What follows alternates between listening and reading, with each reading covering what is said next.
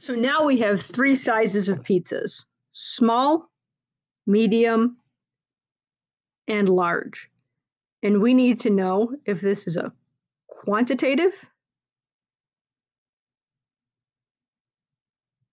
or a qualitative measurement.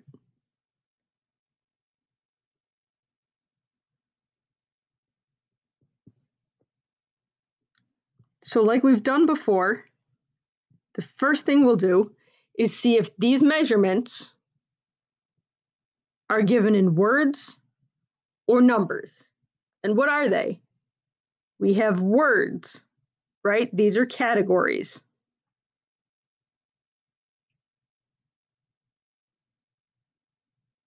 And what does that mean?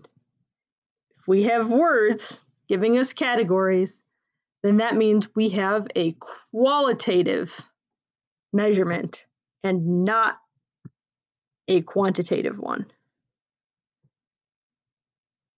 So there's our video for today. Thanks for watching, and I'll see you next time.